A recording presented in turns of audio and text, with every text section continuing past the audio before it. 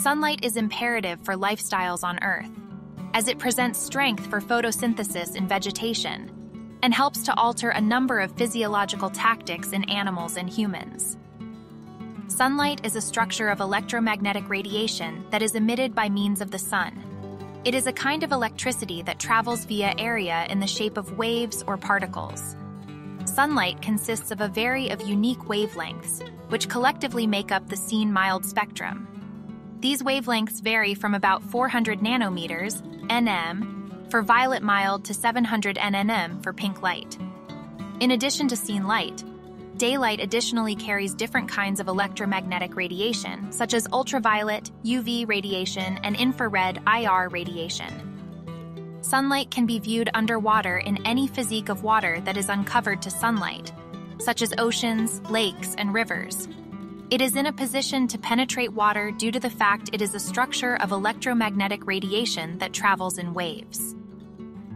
This is in all likelihood something that has been located by way of human beings for hundreds of years. However, the scientific learnabout of how mild interacts with water and the underwater surroundings has been ongoing for centuries. Some of the earliest recorded observations on this theme have been made by way of historic Greek philosophers, along with Aristotle, who stated that water seems blue when considered from a distance.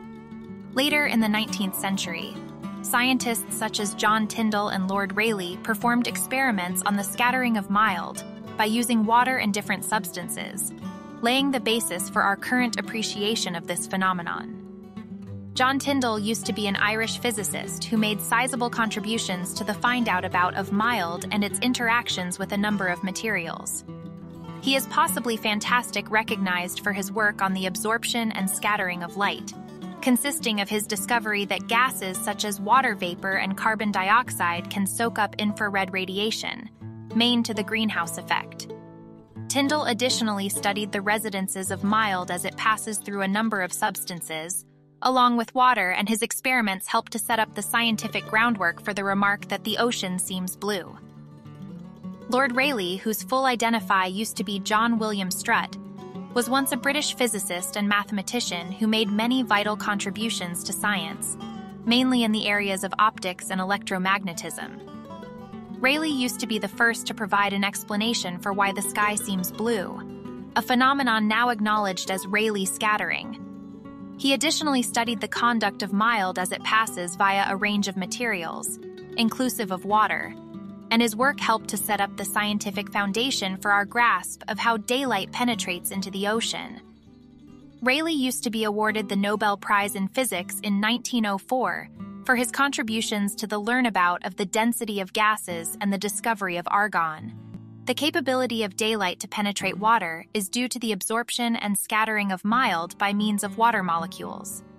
The mild spectrum is absorbed by way of water, and special colorations are absorbed at unique depths. Blue and inexperienced wavelengths of mild are scattered much less by way of water molecules, permitting them to penetrate deeper into the water column, which is why the ocean regularly seems blue or green. As a result, objects that are illuminated via sunlight, such as fish or coral, can be considered up to 80 meters underwater. Sunlight can be considered underwater for the duration of the daylight hours when the solar is shining. The quantity of daylight that penetrates the water relies on the time of day, the attitude of the sun, and the readability of the water.